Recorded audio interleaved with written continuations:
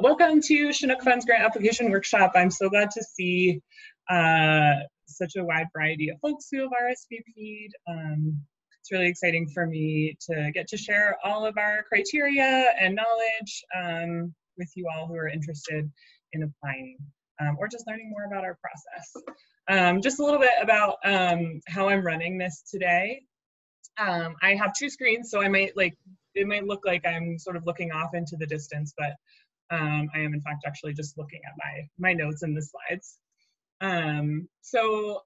We'll run through a lot of information from me. It is going to be, a good amount of me talking. Please feel free to type right into the chat any questions that come up. If I can answer them right in the moment, I will, or I'll wait until the end for a quick Q&A session where you all can ask questions and I'll answer them right in that moment. A little bit about me. My name's Jessica, she, her pronouns. I've been on staff for, it's hard to believe, but 7 years now. I started as an administrative manager at Chinook and then started taking on more roles, as I'm sure a lot of you do at your various nonprofit organizations.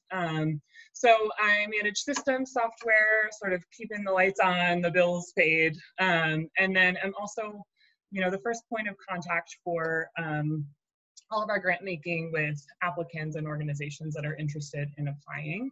And I manage sort of all of the contact and logistics around our grant making process. So I'm the person that you're going to want to go to if you have questions or if things are feeling a little bit unclear about our process. We are a staff of 5, so we're a small ship, as per me running this, this workshop on my own. So a lot of us wear a lot of different hats in the work that we do here. So here is just an overview of what I'm going to cover today. Our goals are really just for me to share information about Chinook with all of you and to make our grant making guidelines and priorities clear, as well as give you a sense of what actually applying on our grant making portal looks like, how to do that, and what our grant making process looks like in terms of timeline and details. So we'll have just some introductions where you all will type into the chat box. And then I will go over a history of Chinook Fund. We've been around for 32 years now, so going strong with our social justice grant making.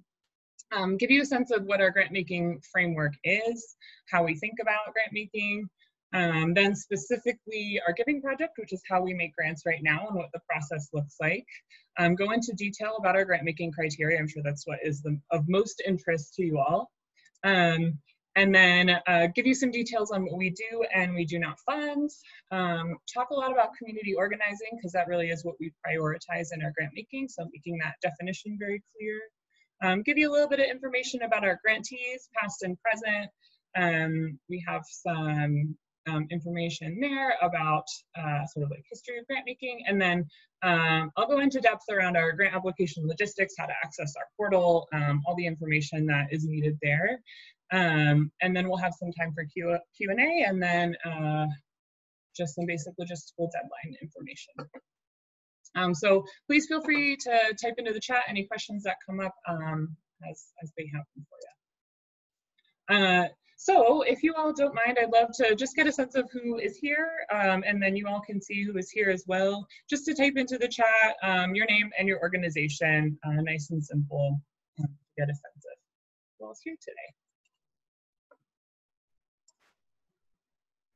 So, and I have some notes here that I'm going to read off of. So this is a quote from a grantee. We've done several grantee evaluations over our time as a foundation, and this came up, I think, in a 2012 evaluation. This quote is, "Being a Chinook grantee has helped provide us with a framework for social change." We really pride ourselves on being super clear around what our criteria are, what our processes are, what our timeline is, as well as giving very clear and frank feedback to groups that have applied. And that could be reasons for not being funded or feedback from our grant making decision makers in conjunction with a funding recommendation. There are definitely organizations who use our frameworks to sort of broaden their social justice definitions, really move more fully into being organizations that really go above and beyond in terms of our criteria, because they see it as a larger framework for how to think about social change work and community organizing. So our history, we've been around since 1987. You can see this great picture on the left. We recently went through scanning all of our old files, and I found some gems of pictures and documents from back in the day when we were getting all paper grant applications. So this is some of our founding members. If you look really closely here, you can see Hickenlooper in the background there. He was actually one of the founding members of Chinook Fund, interestingly enough. And we were modeled back in '87 after the funding exchange, which is no longer functioning, but they were a funder in New York City who sort of set the bar around social justice grant making, community-led grant making as a model, and we adopted that model back in '87 and had what we called a grant making committee up until 2016. And this grant making committee was made up of activists, people on the ground, social justice community leaders who really knew what was happening all across the state and on the ground in terms of new and emerging movements, and were really experts in thinking about social justice and community organizing. And they made those decisions around our grant making, which worked well for a while, but we ended up finding that we were bringing in less and less money. People were getting super burnt out. This kind of work can be quite draining, and we were sort of relying on the same folks over and over again to be making those like really big decisions. And we adopted a new grant making model that still relies on community members, but it's quite a bit more in-depth and intensive, called the Giving Project. And this model, we are a part of a national network all across the country. And this model, the Giving Project, began in Seattle through a fellow funder called Social Justice Fund Northwest. And they built in popular education and a component of fundraising into their grant making model, which is really unique and beautiful. And I'll talk about that in depth as we move forward. That is currently the model that we use now. And this picture here is just of some of our board members at a retreat within the last year or so. So here is a lovely map of our sister funds, so funders that think about grant making the same way that we do, move money the same way that we do. The cities that have little stars have an actual giving project, and the ones that have circles just do community-led grant making. You can see when you look at our country here, the sort of Midwest in the middle of the country, there's sort of less money being moved in this way to social justice and community organizing work. And we're the only funder in Colorado doing work in this way. There are statistics coming out of I think it was a Chronicle of Philanthropy that says something like 4% of dollars nationwide are going to social justice work and community organizing. And we're proud to be part of that, but we also know that there's definitely a lack of funding for folks that are doing this really important systemic change work. If anybody's interested, I'm happy to share this map with you after. If you have compatriots all across the country who are looking for similar funding streams with all of these groups. So our mission, we're supporting grassroots organizations working on issues of social and economic justice. By pooling our collective resources, we seed groups making a positive systemic impact to improve quality of life for all Coloradans. So the key things to pay attention to here are we're trying to move money to folks who are creating systemic change, and really thinking about that from an intersectional lens of who is making decisions and who's directing where those funds are going. And then I have our values here. I'm gonna pull up, I can read them to you. So these are our 4 values that we really use as anchor points when we're thinking about our work. Liberation. In our words and actions, we honor the inherent dignity, strength, and wisdom of the individual and the collective. We actively challenge practices that dehumanize and isolate people and cultivate practices that bring people together across our differences to achieve community-led systemic change, justice, and peace. We believe everyone has a role to play in collective liberation. And we have community.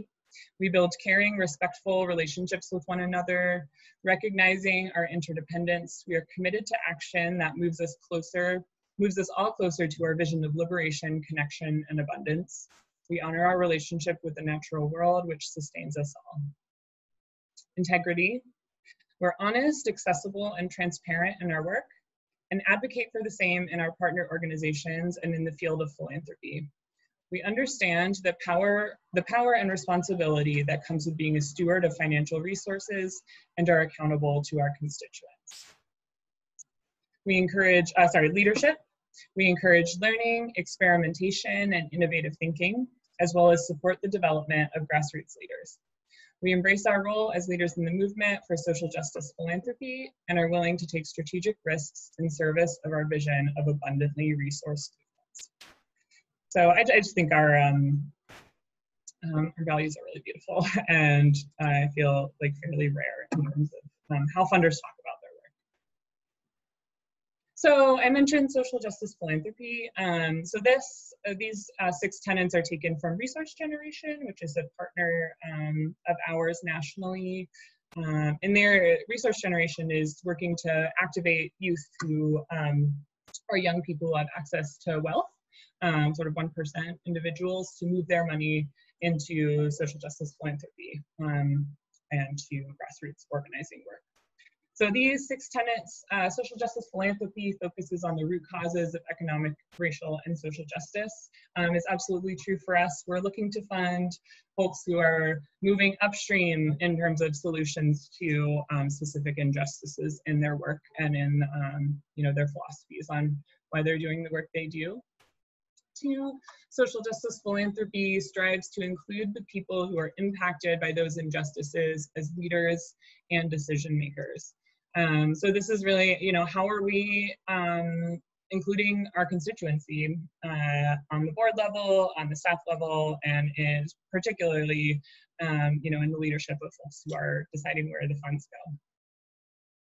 3, social justice philanthropy also aims to make the field of philanthropy more accessible and diverse. A lot of times philanthropy looks pretty white, wealthy and white, and that is what we're trying to change.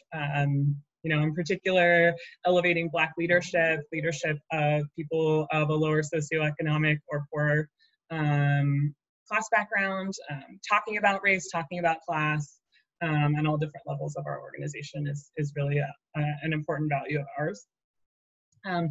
4, in social justice philanthropy, foundations are accountable, transparent, and responsive in their grant making. In particular, around the COVID pandemic and the uprisings, we have prioritized moving rapid response funds out to organizations that we funded previously in the past 4 years. We haven't really had the capacity to do a whole lot of technical assistance or rapid response funding. But this was, we found this was a really crucial time where folks were needing funding. So we made that happen and are still moving money out the door to our grantees for pandemic response work. 5, donors and foundations act as allies to social justice movements by contributing not only monetary resources, but their time, knowledge, skills, and access. Part of the Giving Project model, which I will talk about in depth in just a minute here, is skills building. We're talking about race, we're talking about class, and folks are learning how to read grant applications, how to fundraise, how to go on site visits, sort of demystifying what it means to be in that funding seat, in that decision-making seat, as a key part of our work and our grant making. And then finally, 6, foundations use their assets and investments alongside grant making dollars to support their social justice missions. We do have an endowment that is a part of how we keep ourselves going. And all of those funds are invested in a socially responsible manner. And recently we've collaborated with DreamSpring, an investor, to move some of that money to local initiatives as well. So, we're really working to move all of our money into ways that are benefiting community. So once again, feel free to type any questions into the chat. It is a lot of me just talking at y'all right now. And it's, it's weird to not be in the room with all of you. Typically, this is a workshop that happens in person. So it's hard for me to read the room in this workshop. So I'm going to talk a lot about the Giving Project now. This is our primary grant making vehicle. And we have 2 grant cycles a year. We're moving into the fall one right now. And there's always a giving project that goes along with the grant making cycle. And so we're kind of constantly in this recruitment phase, bringing in new people because we have new giving project cohorts each grant making cycle. And those cohorts are typically 20 to 25 people, sometimes a little bit more, sometimes a little less. And they commit to this 6 months of intensive grant making. And there's 3 primary phases, but this is really, it's leadership development, it's skills building, and it's just a core part of how we function. So we're really led by these folks who come into our giving project. So the phase 1, this is getting to know each other. It's been a process to transition to Zoom. You know, when you're talking about race, when you're talking about class, there's magic that happens in in-person interactions. But we are, we're transitioning, we're figuring out new tools, we're figuring out ways to connect over Zoom. But this phase 1 is a get to know you and then building political education frameworks into how folks are looking at grant making. So there's sort of a deep dive weekend on racial justice, how we think about race and equity, and then also economic justice. And all of the volunteers in the Giving Project are intentionally recruited across race and class lines. So it's really a diverse group of folks who are coming together to talk about their experiences. And then they move into the skill building phase where I'm sharing a lot about our grant making process, our criteria, what sort of information they're actually going to use to evaluate all of the applications that they receive.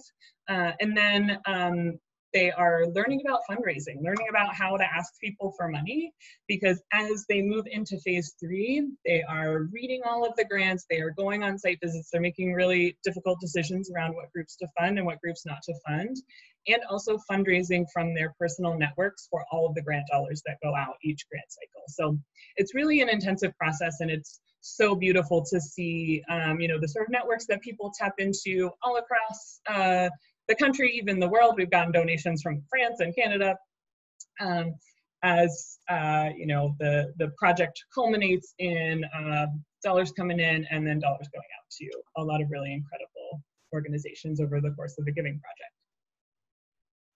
So to give you a sense of what the actual process looks like in terms of timing here, so applications are due on the 21st of September. So that is the first thing that happens. And these are the pieces of the Giving Project that are the most relevant to you all to know, but you can sort of follow along this pathway here. You can see all of the different sessions that they're going through during the cycle. But applications are due on the 21st. If you are interested in joining a Giving Project, it is full for the fall, but there are openings for the spring. You can't apply and be in the Giving Project at the same time. There's just an inherent conflict of interest there. But we do absolutely recommend that organizations join a Giving Project, especially if you're new to Chinook Fund and are really interested in the way that we fund. It gives you that sort of insider knowledge as to how we fund and who we fund and why. So a part of the Giving Project process is a grantee panel called Meet the Changemakers that I recommend everybody join. You know, it's extremely inspiring to hear from organizers that are doing work all across Colorado, but it also gives you a sense as an applicant, what kind of work does Chinook fund? How do they talk about their work? How are they positioning themselves? Gives great insight into our grantees. So as the applications move through here, there's a pre-screening as applications first come in to make sure that organizations meet our basic eligibility, which I will share later. And then they're forwarded on to the Giving Project. They review the applications, and at the screening meeting, they decide which organizations will be site visited and which organizations will not be funded as they evaluate groups according to our criteria. So after that screening meeting, the Giving Project members will reach out to applicants that are selected for a site visit individually to set up those meetings, and all of that is virtual at this time. So you'll have a Zoom site visit. And then the final decisions meeting is when the Giving Project members all come together and decide collectively which groups they're going to fund, and they distribute all of their hard fundraised dollars out at that time as well. So how do the Giving Project members evaluate applicants? We have three primary criteria. The first is constituent-led, the second is community-wide, and the third is lasting effect. And I will talk about all of these in detail, but I do just want to read the definitions to you, and you can meditate on them and think about what questions you have that come up for you and how your work relates to this. So for us, constituent-led means the work is led by the people most impacted by injustice. We believe that those most affected by injustice have the vision and solutions for their own liberation. And you can see how some of this ties back to the social justice philanthropy tenets that I talked about earlier. But the work is led by those that are affected. And this, of course, if your work doesn't align with these, it doesn't mean it's not good work. But it does mean that you're not in great alignment with us. And we fund very specific types of work. So the second criteria here is community-wide. We think about this in terms of intersectionality. So the work reflects all members of the constituency and community, but in particular, those who experience multiple forms of oppression within a community. And we'll talk about this a little bit more. Constituent or community-wide doesn't necessarily mean you have to have somebody of every identity. But it does mean that you're working in community with or in coalition with groups who represent identities you might not have on your board or on your staff that are experiencing those multiple forms of oppression, that are experiencing a situation of injustice in a really particular way. And then finally, lasting effect. The work makes meaningful change for the community as a whole and for future generations, not just one individual in the immediate future. And this sort of relates to the systemic change lens that we're looking at social justice community organizing. How are you making change for this community as a whole, as opposed to providing a service just to one person? And a lot of our grantees do both, right? They're providing direct services and doing systemic change work. There's not one right way to do the work, but we're really focused on that systemic change piece. So this is sort of the baseline in terms of how we're evaluating organizations. All applicants must be based in communities facing injustice or oppression. There's definitely a place in the work in organizing for people who are using their privilege to shift how power dynamics operate, to shift systems. But we're really looking to move money to folks who are experiencing injustice or oppression and, have creative solutions for their own liberation. That doesn't mean that you can't have white people on your board or on your staff, but it does mean that really your constituency is those folks that are facing a particular injustice or oppression. All successful applicants must have democratic leadership and decision-making that is led by and accountable to those directly impacted by the issue. We don't fund organizations that have, only one leader, or they don't have any way that they're getting feedback from their constituency. And we do look for that in your application and on the site visit. All successful applicants must engage in dismantling privilege and oppression within their organization and community. So that's looking closely at, how is white supremacy showing up in your organization, in who you are finding yourself speaking to, who you feel like you're accountable to. We want to know that you're thinking about those pieces. And finally, all successful applicants must demonstrate that their work can lead to permanent progressive change for their community. So really, why are you using the mechanisms that you are in the work that you're doing? And we also realize that, groups that are very new might not have the same ways to demonstrate that their work can lead to permanent progressive change, but we do want to know why you think that your solutions are the ones that work for you. We were adding this note here. So we have a lot of very beautiful and well thought out curriculum around how the Giving Project is centering certain identities and communities. We're working nationally to constantly update our curriculum to make sure that we really are on the cutting edge of social justice philanthropy and philosophy. And right now, the anti-oppression frameworks that our National Giving Project collaborative are centering are Black liberation and Indigenous sovereignty. When we think about the folks who have experienced the most oppression in our country and those voices that we really want to center and lift up, we're looking at Black liberation and Indigenous sovereignty as our national priority.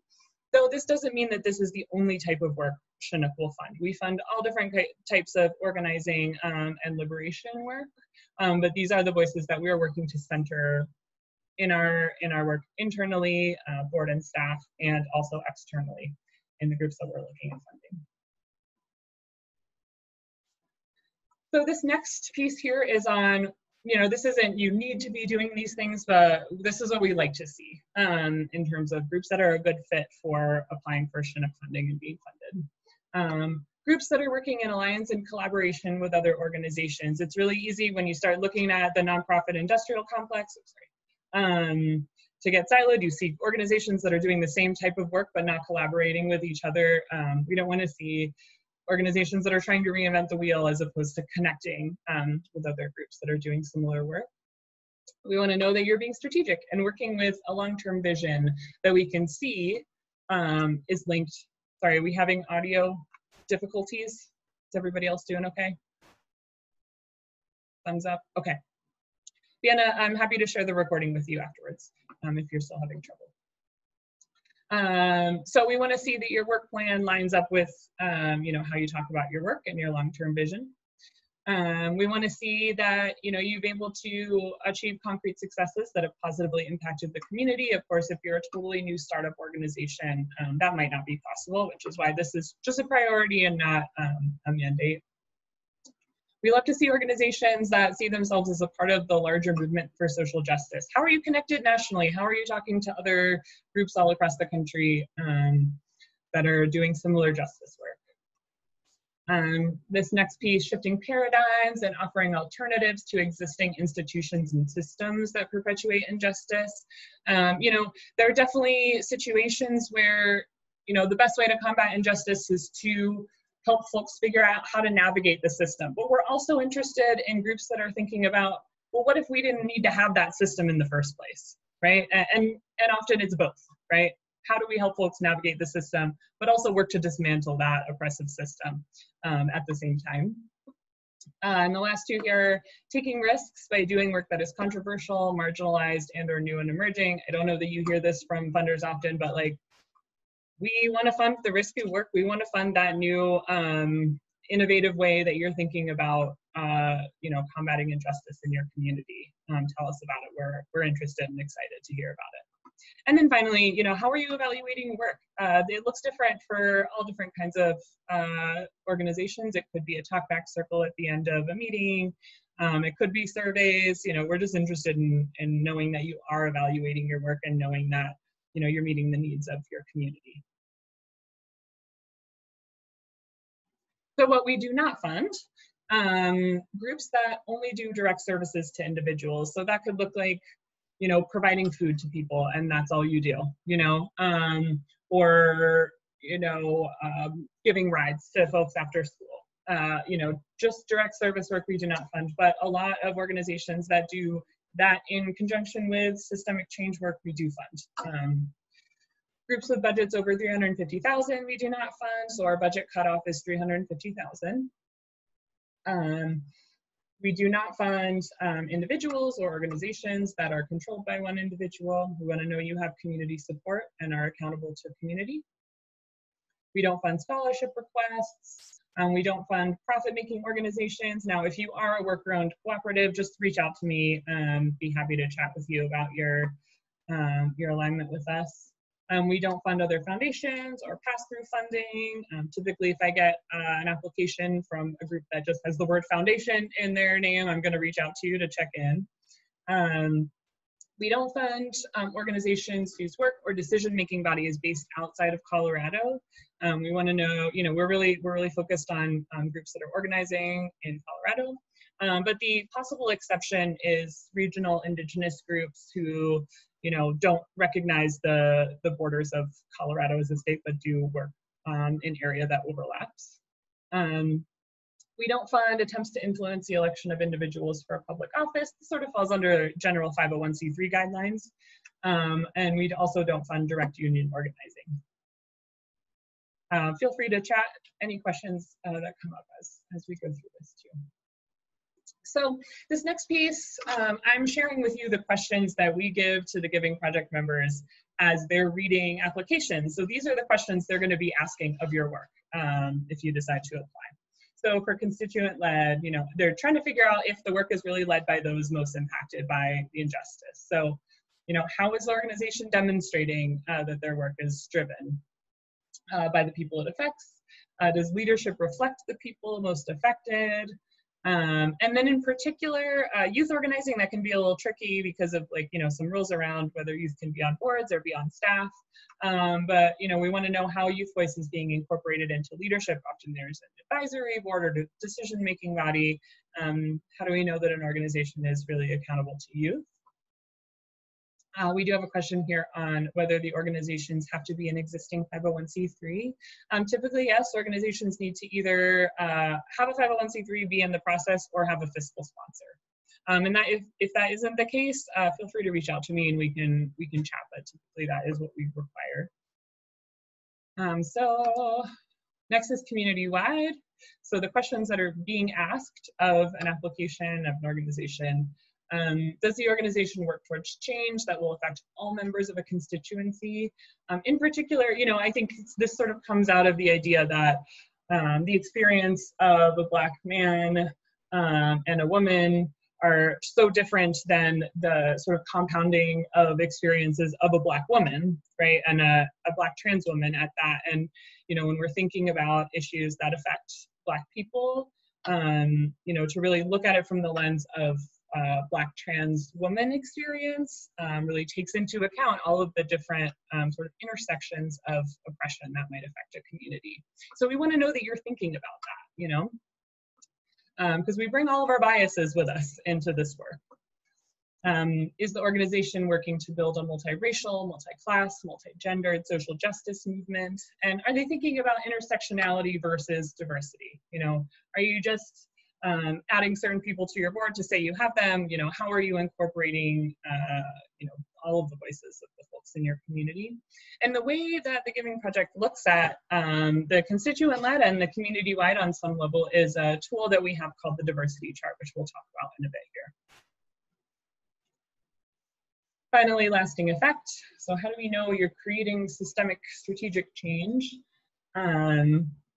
How does this organization define the root cause of the issue? This is really helpful for our Giving Project members to understand how you're thinking about systemic change. You know, what do you see as the actual issue and how are you looking to shift that?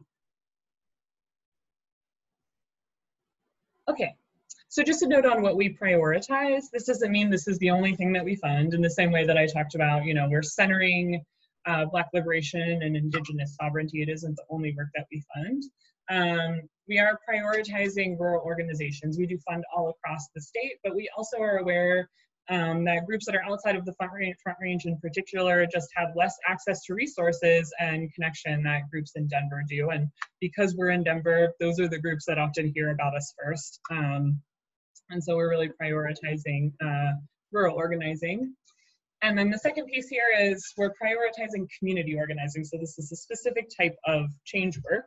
And we are defining community organizing as the process of bringing affected people together to use their collective power to win improvements in their community and change the power structure to advance social justice. So I'm going to talk through some examples of change work that sort of lead into you know, how we define community organizing. And this is actually sort of taken from an exercise that the Giving Project members go through to help them sort of tease out what community organizing can look like and mean. A great example of community organizing is a grantee of ours, Denver Justice Project. They have been particularly active in response to the uprisings that have happened this summer. In creating community responses to, or community alternatives to policing, in particular replicating the STAR model out of Eugene. So they're active, definitely recommend checking them out. They're led by survivors of police brutality who are really working to change the system. These are some different types of change work we have here. So we're looking at community organizing, and community organizing can encompass a lot of these pieces, but there are some important distinctions that I just want to point out. So I'm going to go through and define what services, direct services work looks like to us and how we define it, what empowerment work looks like, how we define it, examples of all of these, education and advocacy, and then a great example of community organizing. So services we define as, supplying basic services to people who need them. So food, healthcare, shelter, transportation. And I think this is pretty straightforward. So here's a great example, a community-based health center that provides birth control, pregnancy tests, well woman care, and abortions. They have a fund that offers financial support to people who can't pay for their services. They also offer financial support to people who have to travel from out of town for their abortion and need to stay in a hotel or pay for gas. So you can see this is sort of like a one-off support relationship situation. They're not working to change the system, but they're helping people navigate it. Empowerment is another type of change work that we see a lot, providing programs that focus on supporting positive identity development and self-esteem among marginalized groups. So it's sort of that more internal work. So this example, and all of these are fictionalized. Healthy You, Healthy Us is a youth program run by the county health department. They work in public schools teaching a comprehensive sex ed class. Students learn about safer sex, contraception options, sexuality, and healthy communication. Middle and high school students are paired with student mentors who have graduated from the program already.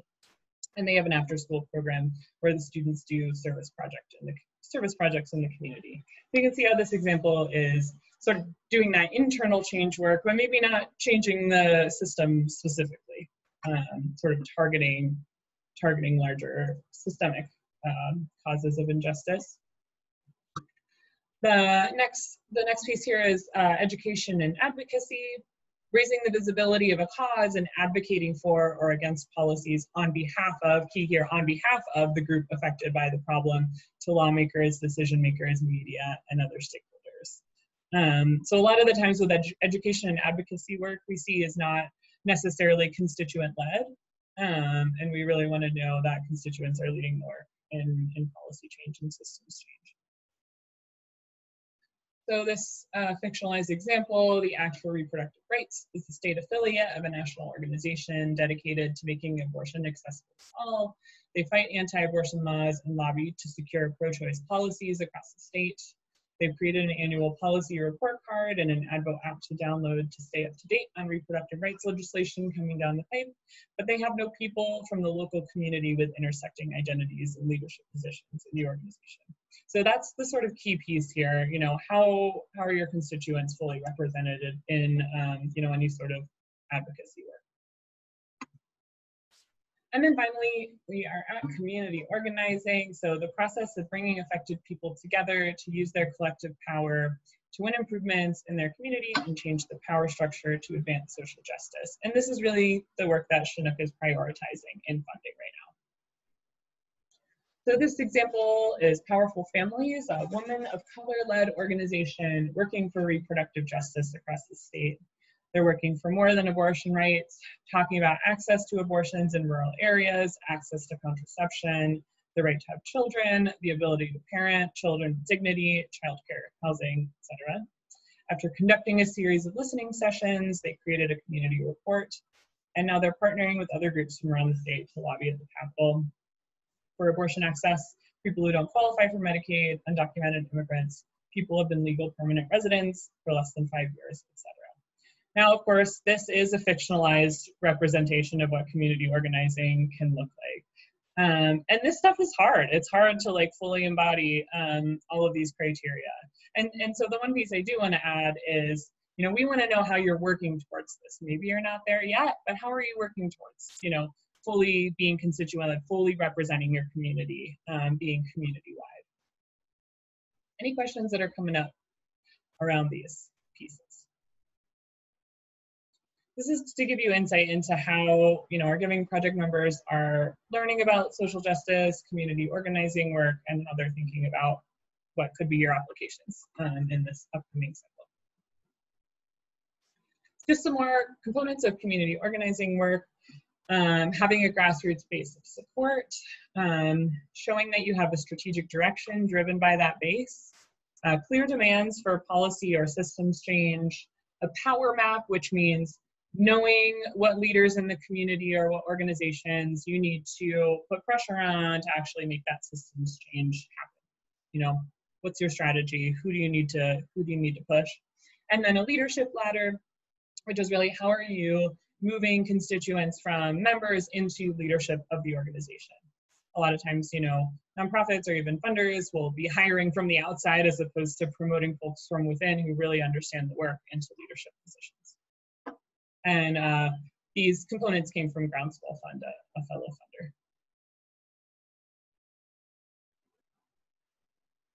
funder. Dana, yes, I will talk about grantees and what their projects look like too. That's a great question.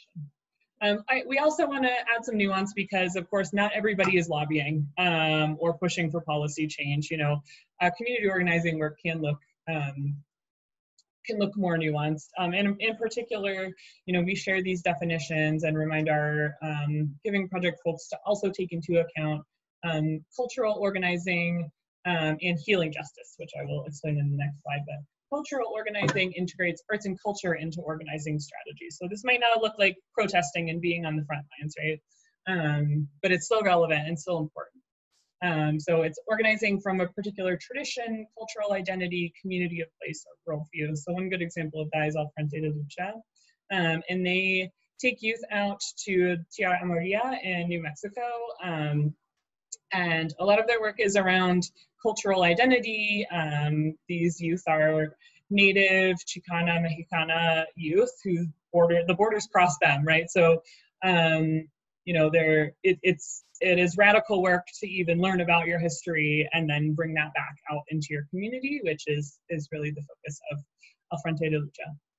But they also have other organizing strategies as well to take care of their community.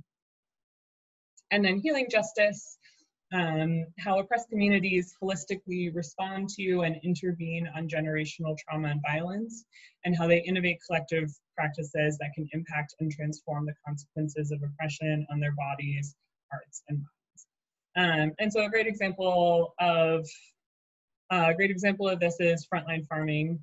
They have a Black and Brown Growers Collective. They're really looking at how capitalism and colonization has affected the relationship of people of color and Black people with food. And they're revolutionizing how farming is even happening and like what the food chain looks like. So healing on that sort of like food relationship with the earth level is really powerful. Okay. So moving into our grantees. So these are the stats currently. We've crested 1,000 grants over the last 32 years, which is awesome, and moved $3.6 million to 382 organizations. And a lot of these groups have been funded, many times. We have some groups that have been funded since Chinook Fund was founded. A lot of this sort of more progressive change work, there's not a lot of funders who are interested in funding risky work. So we are happy to continue to support organizations whose budgets are within our budget cap and who meet our criteria. Okay, and I have a video here. Let me know if the audio is funky. I'm using Canva, so I think that everything should work well. But this is from a video series that we did for our 30th anniversary.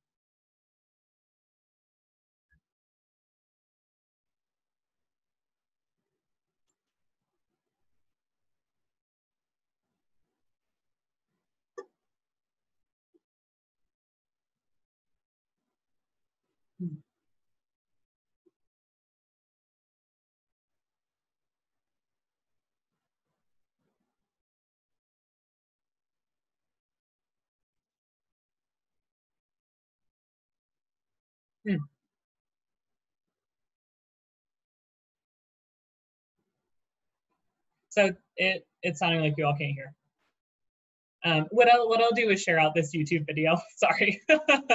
I'll share out this YouTube video. I'm sure you're all familiar with Candy Sudabaka. She's a councilwoman. She, former executive director of Project Voice. And she's just talking about her relationship with Chinook Fund and feeling validated as a constituent-led organization, supporting youth to really make change in their communities, and wishing that all funders would fund in the way that Chinook Fund did to validate their work. So I'm going to give just an overview. We had a grant making evaluation. Unfortunately, this is dated. It's from 2013 to 2017, but it's still relevant in terms of what the focus areas of our grantees have been over that time period. And you can see we've had a lot of arts, culture, and media and youth organizing, but that in particular is because these groups, the focus areas overlap. So a group can identify in multiple different categories. So we did have a lot of youth organizing work during those years and currently. But you can see there's a wide array of types of work that we will fund. And we're excited about groups that fall into multiple categories.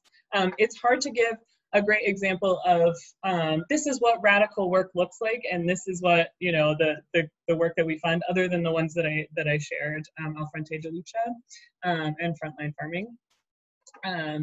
But yeah, a wide variety of types of work that we will fund. And then this is part of why, you know, we're really prioritizing rural organizing. When we take a look at this heat map, you can see a lot of our funding has been in Denver, you know, with sort of little pockets here and there. But we really want to be supporting more organizations that have less access to resources all across the state, and that are really working to do that change work, because it's harder if you're in a conservative area. So. And the best way, you know, to get to know our grantees, you can go to our website, take a look at these groups, check out their websites. You can see the groups listed here. Atlantis Adapt, if you're familiar, they're the reason that the Americans with Disabilities Act exists. They started in Denver. Gosh, I can't remember how long it's been. Maybe it's been 30 years since that was passed. And they literally put their bodies on the line to make that happen. They went out and protested about their inability to access transportation and facilities, and, you know, got out of their wheelchairs and climbed up the state capitol steps. So, I mean, to me, that's an example of radical work. It's pretty wild and absolutely effective.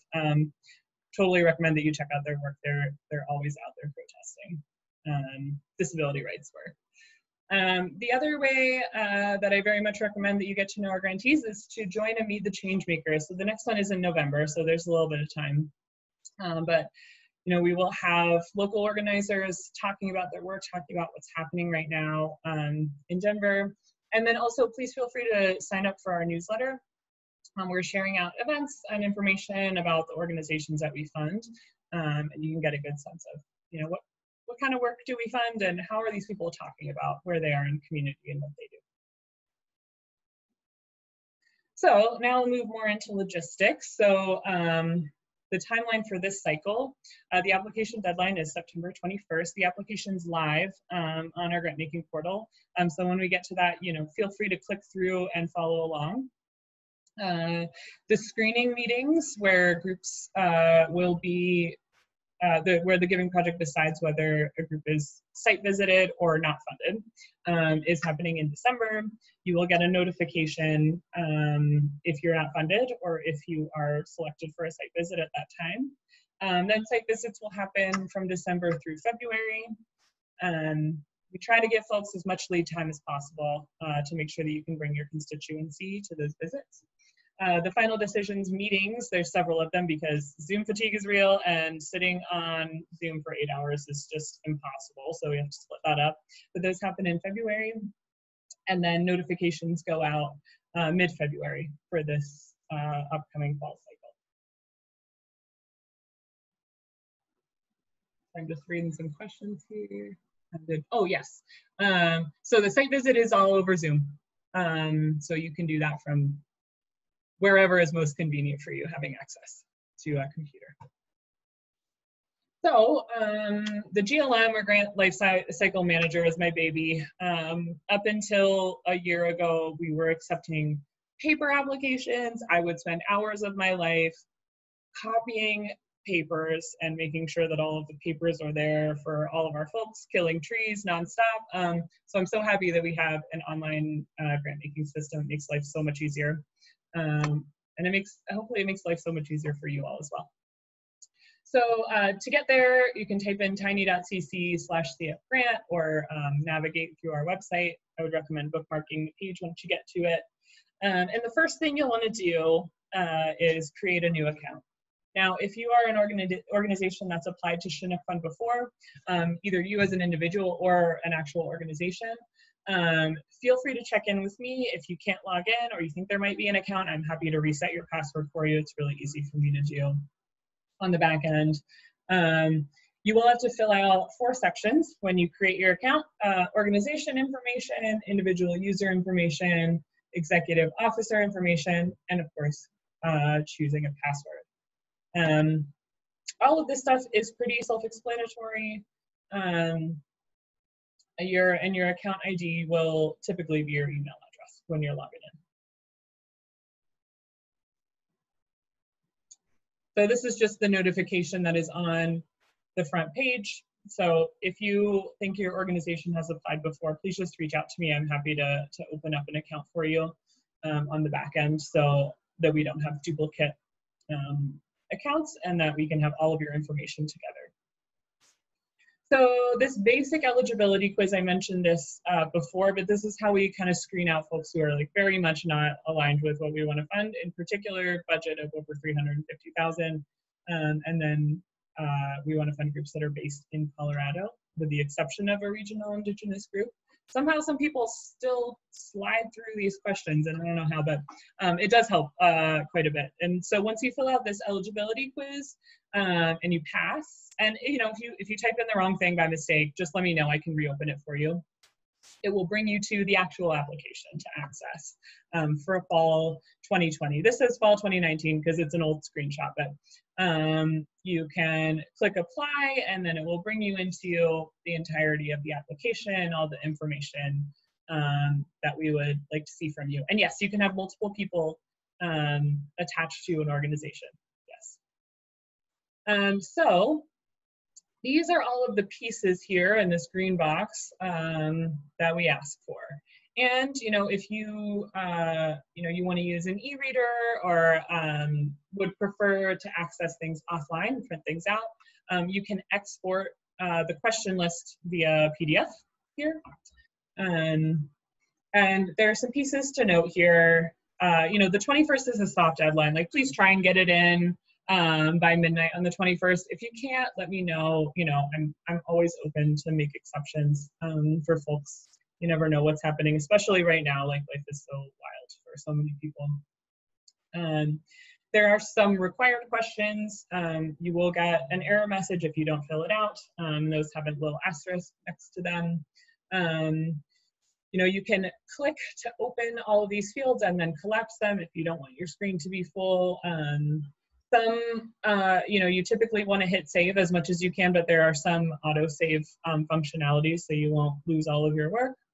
And then this question list versus application packet just refers to the fact that you can export the question lists if you want to type it into a Word document outside of the portal. So those of you who have applied before, I think we have a couple of repeat folks in this session. If you hit the home button when you log in, you can see all of your active requests, your historical requests. If you have final reports due or a grant agreement due, all of that will be listed here. And then, we will notify you before the system does about whether you're funded or not. But if you go back and look at old requests, it will see whether you are, it will indicate whether you are funded or not. You can always start on the application and come back. So, you would just click on edit application to continue adding to it. Like I said, it's a soft deadline. So once we hit the 21st, you'll get a notification that says, this is past due. Please reach out to me if you think that's going to be the case for you. This is also pretty straightforward, but we're including all the details here. Yes, Gloria, you will need to retake the eligibility quiz because sometimes your budget goes up, so we just want to make sure. You do want to log out.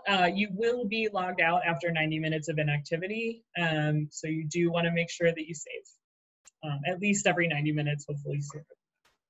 Because, you know, typically best practice is type answers into a Word document and then copy and paste in, just so you don't lose work. But if you don't want to do that, make sure you hit save every 90 minutes. So an overview of like the actual content that we want and not just the logistics. We want to know your mission statement, where you are, your 501c3 status, whether you have a fiscal sponsor, who that fiscal sponsor is. We do look pretty closely actually at fiscal sponsorship agreements just because we want to make sure that our potential grantees are protected. Those relationships can get kind of complicated sometimes, and it's a little confusing with the IRS guidelines of what fiscal sponsor versus fiscal agent means. So it's part of our commitment to, providing information and resources to the groups that we fund. We have a good amount of narrative funding questions that I will talk about in detail. The narrative encompasses a lot of those. We do want a one-year work plan, which we do have a sample of if you're interested in seeing what that could potentially look like. There's a link in the portal for you to download a PDF of what that could look like. And then budget information. You have the option of using your own budget information, or we have a budget form for you to fill out. A lot of the groups that are applying are so new, budgets feel overwhelming. Maybe you don't yet have a formalized accounting partnership. We understand, and I'm really happy to help folks if you get overwhelmed trying to figure out the budget form. I'm here as a resource to you as you're starting to fill that out. Leadership information, we want to know who's leading the organization. So bios for all of your board and staff and members. And member typically means someone who has decision-making power, not, all 100 members of your organization who sometimes come to meetings. And then the diversity chart, which we'll talk about in just a second here. And then references. And those references cannot be someone who is currently on your board or, a staff member of your organization, but someone from an organization or an individual who can speak to the work that your organization does in the community. So that is an overview. So there's a place for you to type in goals, and you have the option of adding multiple goals. And when you click add another goal, it will open up a whole new question. So this is just a nice functionality so that the application isn't too overwhelming. And then there are character limits, just pay attention to them. That doesn't mean that you have to type in all 2,000 characters. Short and sweet is better. So we're trying to limit how much narrative you actually have to write. And then there are file upload fields for your budget forms and for the diversity chart, as well as bios as well. Yes, the reference could totally be from outside Colorado, though I would be interested to know as to why, if your organization, we really want to fund groups that are doing community organizing work in Colorado. So I would be interested to chat, about why you would have a reference who is outside of Colorado to speak to the work that you're doing in Colorado, if that makes sense. So the narrative questions here, there are 10 total. And the Giving Project, this is how the Giving Project determines whether you align with our 3 criteria. And there is a 2,000 character limit on all of those. So the narrative questions cover all of these pieces. The next slide will have all of the individual questions, and I'll just go through them with you right now. I would say yes, a reference could be a participant from one of your programs. That would be great, actually. Reference, sorry, I'm just reading the chat, everyone. Immigrant survey. Megan, I'd be happy to chat afterwards, just a little bit more about references. So feel free to stay on after this. Okay, so the history question, when did your group come together and why? Share major accomplishments, and tell us about your recent activities, successes, and failures. Pretty straightforward. Root causes, this is where, this question kind of gets at the lasting effect piece.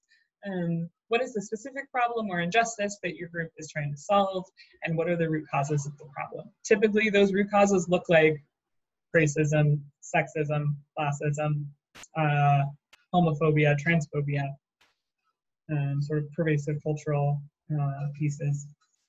Action and lasting effect. What is your overall strategy for solving the injustice? This is where we can kind of get at, if you do direct services, how does that connect to organizing work? How does that connect to systems change? Constituent-led, we've talked about this already, but who is most impacted by the injustice you're fighting? Community-wide, how does your organization define diversity? And then how do you ensure that everyone is represented in your organization?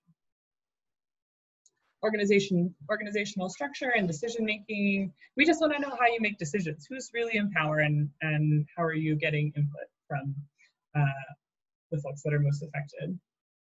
Movement building, I referenced previously. How does your group see itself as a part of the larger movement for social change? Fundraising strategies. So how are you bringing in money? How is the community supporting your organization? How will you sustain future work? We do often have groups who, have difficulty fundraising for the kind of activities that they're doing.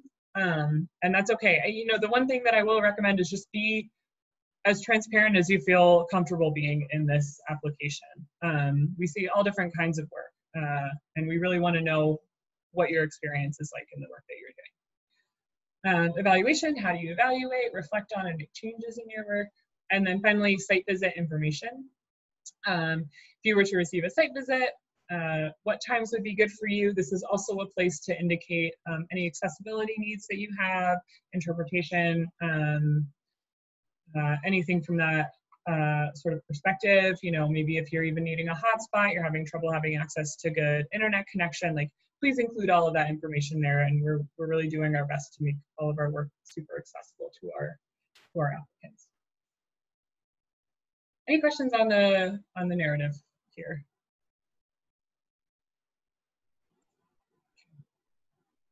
I do want to make sure that I explain a lot of our application terms. So typically we do fund general operating grants over project support. We want our grantees to have flexibility with how they use their funds. Not a lot of funders want to do general operating support, but we want you to pay your staff.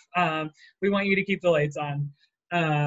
So in general, I recommend that you apply for general operating unless there's a specific project that is really in alignment with us, and maybe your overall organization is less in alignment. That could be a situation where you would apply for project support. Current annual budget, that is the income line item. So we just want to know what your total income is. Fiscal year, so some organizations operate on a calendar year. You're looking at bank statements starting in January, ending in December. Chinook Fund operates not on a calendar fiscal year, which can make things a little tricky for me, thinking about what your budget for next year is versus the current year, depending on what your fiscal year is. So please just include that information so I can make sure I have those calculations. So we have two types of grants that we give out, startup and established. Startup, typically a group is less than 4 years old, and they can apply for up to $4,000. And established are groups of any age.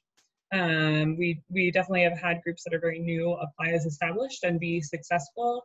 I generally recommend that if you're less than 4 years old, take advantage of the startup category, because then you're not sort of in the pool with groups that have been doing this work for 30 years or more. But I also understand the draw of applying for up to 10,000. Typically, I also recommend that you apply fully for the 4,000 and apply fully for the 10,000, regardless of your category, right? If you're established, apply for 10. If you're startup, apply for 4. Each funding cycle, the giving project members fundraise different amounts. It really depends on what their fundraising efforts look like, what the economic climate looks like. And so if you apply for the most, then you'll get the most that we can offer you. But but amounts do fluctuate each grant making cycle. We're really trying to push for at least 75% of 4,000 or 75% of 10,000, but it really depends on who applies and what the fundraising looks like. We don't mandate that the Giving Project members bring in a certain amount of money, so it fluctuates. Let's see, we have a question here.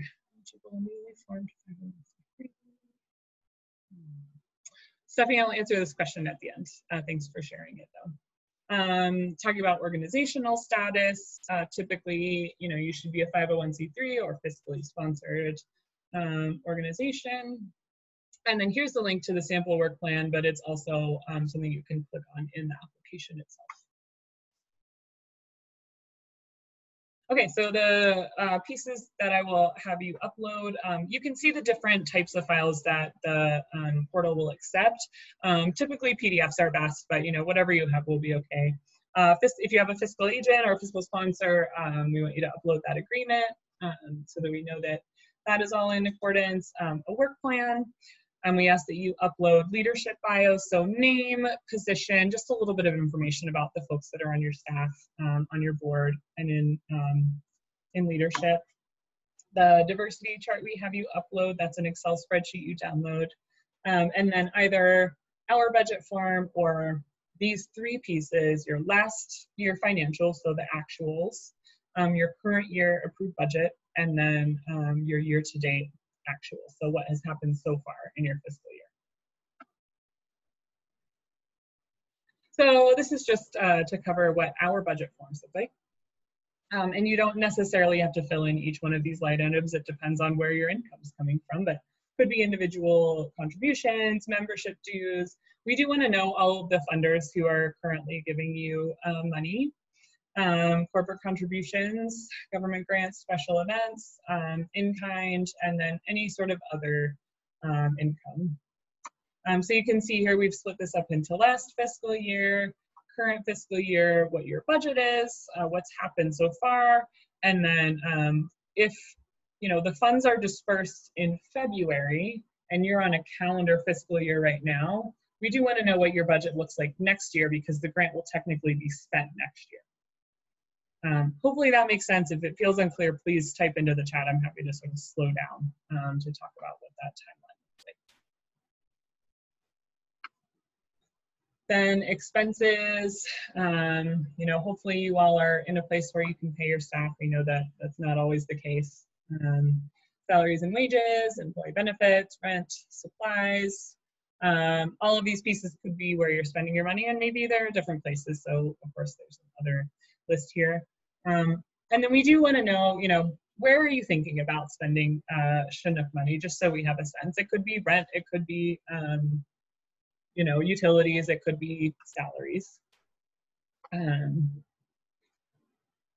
Okay, so up next is the leadership information. We do want you to type in the number of staff, board, and other leadership, and then I will go in and count, do the bios that you've shared line up with this. And then I will pester you if they aren't all in there. So just make sure those numbers match up with the bios you submit.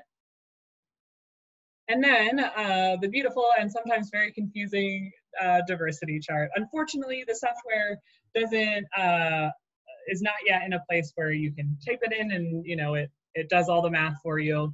But this is what we do ask you to submit. So we get a sense of the identities of the folks who are leading your organization, whether that matches up with who you say you're serving and who you say is leading the work. So what you'll do is for your staff, board, and other leadership, ideally is that you ask, how do you identify? What is your age?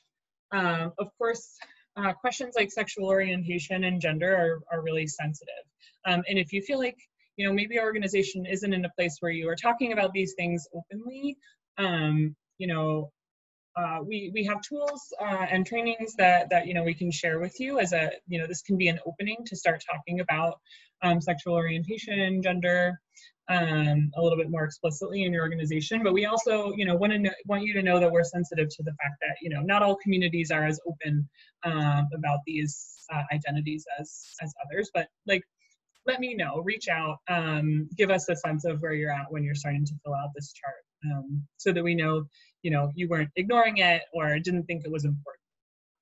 But what you'll do is you'll ask and then list the number of staff members who identify in each one of these categories. And ideally, that total number will be the same across staff when you add them up for each category of identity, and the same for board and other leadership. We really want to encourage you to fill out the other identity slots here. This gives us a sense of how are you identifying yourselves? We have people put in religious affiliation, former incarceration status, former currently homeless. We want to know how you all, the identities that you hold near and dear to your heart, and how you're coming to this organizing work. The diversity chart, I don't know if it's available on our website. It's definitely available on the grant making portal. I'm happy to send you a copy of the Word document if you need it. So hopefully this is making sense as to how this works. And this is just an example to make it super clear. So looking at the folks who are on staff for an organization, we have one white person, one multiracial, one Latina, one Asian person, but all of those, same staff members, the 4 of them identify as ages 26 to 55. So you can see 4 here, 4 here. So, I do spend a little bit of my time going through and counting and making sure that all the numbers line up. So giving you a sense of how that works. Okay, so some more details about the application. I'm happy to review your application if you'd like, and I'm happy to give you pointers as to how you could better explain your work, where things are a little confusing, areas where I see more alignment or less. My job is to help you in this process. So you will submit online via the grant application portal, and I will reach out to you via email if there's any more information, but please feel free to email me at any time via grants@chinookfund.org with any questions that come up. So deadline, September 21st. Link to apply here, tiny.cc/CF grant. And that is the end of my talking. There's